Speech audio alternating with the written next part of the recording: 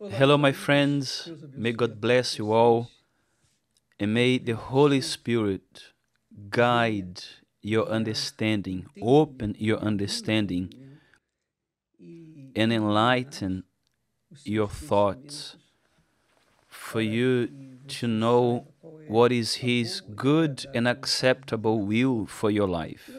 And did you know? If you didn't know, you know now.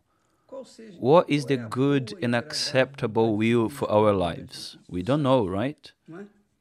For example, when I was a teenager, I didn't know if I wanted to be an engineer, if I wanted to be a doctor or a solicitor. I didn't know. I was in doubt. I was in a great, I had a great up and down because I didn't know what I wanted. And God, it's so wonderful. It's so glorious.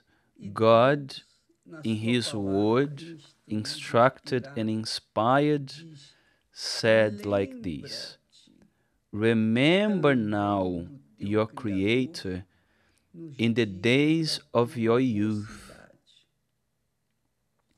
when we remember God, when we apply ourselves to do the will of God for our lives, we have strength. We don't see problems ahead of us. We only see opportunities.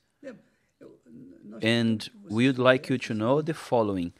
When a young person, or whoever, but especially a youth, because they are in all that strength and vigor. So when a youth dedicates themselves to remember their Creator, to have in mind that He exists and that He is a rewarder of those who seek Him, He is the blesser of those who seek Him, then this young person will become a giant in faith. Why? Because when you find out the will of God for your life, which is what happened to me, when I found out, when I had my personal experience with God, and I received the seal of the Holy Spirit, in that day, a new horizon was opened to me. My understanding was opened. So I already knew what God wanted from me. And I didn't want to do anything else in life except to fulfill His will in my life. So I can speak about this because I experienced it. I had this experience myself. When we have a revelation of the will of God in our lives, for our lives, then this revelation, obviously, it is the will of God. It involves the will of God. So when I found out what God's will for my life was, it was a revelation. It is a revelation. And from that moment on, I didn't want to do anything else. That's what I wanted to say. I just wanted to preach the gospel to people. That's all. I just wanted to give to people what God had given me. And that's what I still want up until today. I don't ask God to have a long life. I don't ask God to give me more and more of the things of this world. No, I only ask God of one thing, always, always, always. Lord, teach me to do your will. Teach me, guide me. I want to give, but I want to know, I need to know how I can do it. So this is a revelation. When God reveals His will, it's a revelation that will depend on us whether obeying that will or not. If we obey, we will break through. But if we don't obey, we will suffer. So Solomon said here in Ecclesiastes, remember now your Creator in the days of your youth, before the difficult days come, and the years draw near when you say, I have no pleasure in them, which means that before we grow old, we have to apply in our own lives the will of God, the revelation of God's will. This is what it is to remember God. So, you know that there is a time in life, he's saying here, in a very clear way. Remember now your Creator in the days of your youth, while you are strong, you have vigor, before the difficult days come. Because the difficult days will always come to everyone, good and evil, righteous or wicked, holy or sinners, it doesn't matter. The evil days come to everyone. And the years draw near when you say, I have no pleasure in them, which means there is a time in life when a person grows old that they don't have pleasure in anything anymore. What will they have pleasure in? The body is already dried up like an old prune. And then he says more. He says like this, while the sun and the light, the moon and the stars are not darkened, and the clouds do not return after the rain. In the day when the keepers of the house tremble, and the strong men bow down. You see it, old age, when the person grows old, their body begins to bend over.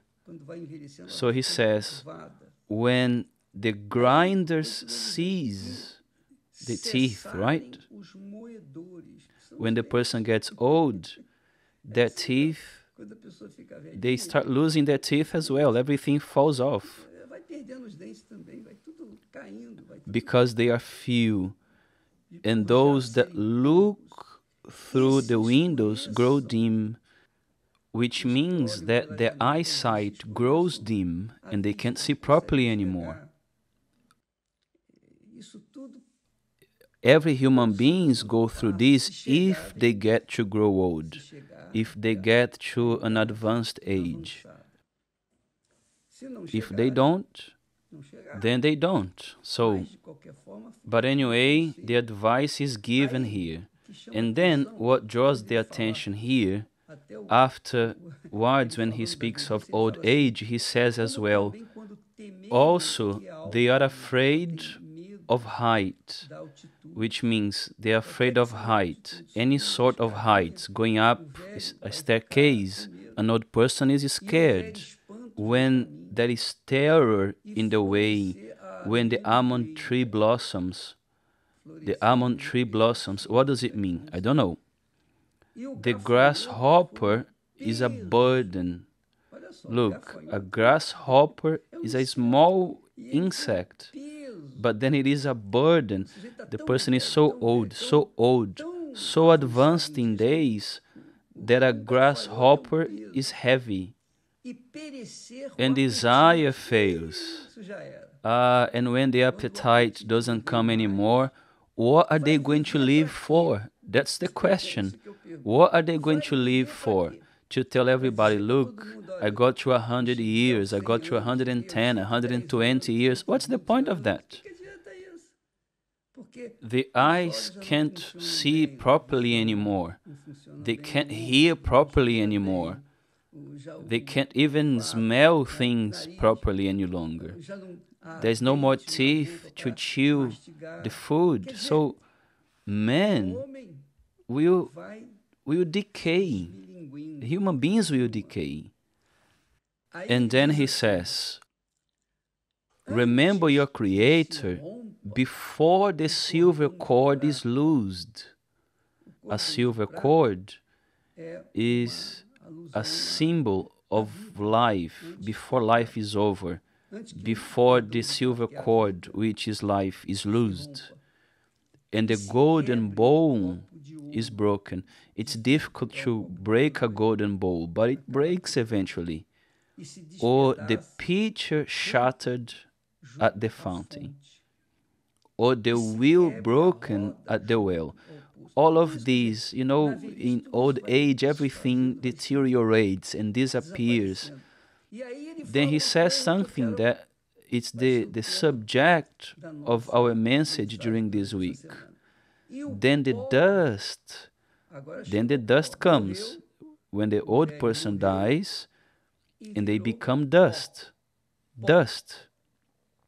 All of their physical body, all their youth and appearance and beauty and vigor, when they grow old, there is no value anymore.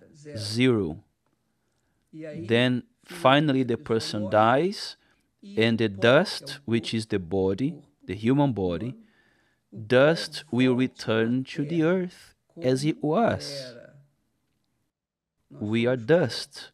We were made out of the dust of the earth. So man returns to dust, what it was. And the Spirit, he speaks of the Spirit now. The Spirit will return to God who gave it. Then he says nothing anymore. He doesn't speak of the soul. He speaks of the body and of the Spirit. The body goes back to dust, and the Spirit goes to God. So you will understand this week what it means, the difference between soul and spirit. The body you already know, because you already invest on it. You know what the body is. But the soul and the spirit are two different things, completely different. When it says that the spirit will return to God who gave it, it's the intelligence, it's the reasoning, it's the conscience, the person, their mind, the intelligence which God lent to them while they were on earth, whether they are believers or atheists or unbelievers or Christians, Muslims, whatever. Every human being receives talents. Sometimes the person didn't study, but they are very intelligent. Very intelligent. And when we speak of intelligence, I remember my grandpa. I mean, I didn't know him, but it's what they say, that my grandfather was a Portuguese man who was very, very intelligent. And he didn't have any studies, he didn't have instruction, but he was a hard-working man, very honest, very correct, a very wise man. And when he went to sell a horse that he had, he wanted to sell the horse, so a buyer came to check the horse. And the buyer saw the horse, looked around, lifted the tail of the horse to see if it had any illness. He examined the entire horse. And then the buyer said, "But Mr. So-and-so, tell me, there is no problem at all with your horse?" And he said, "Look, this horse's problem is right on its face." So the buyer looked up, opened the mouth of the horse to check its teeth, and saw that the teeth were healthy. And he said, "Well, the horse is really good, it's young."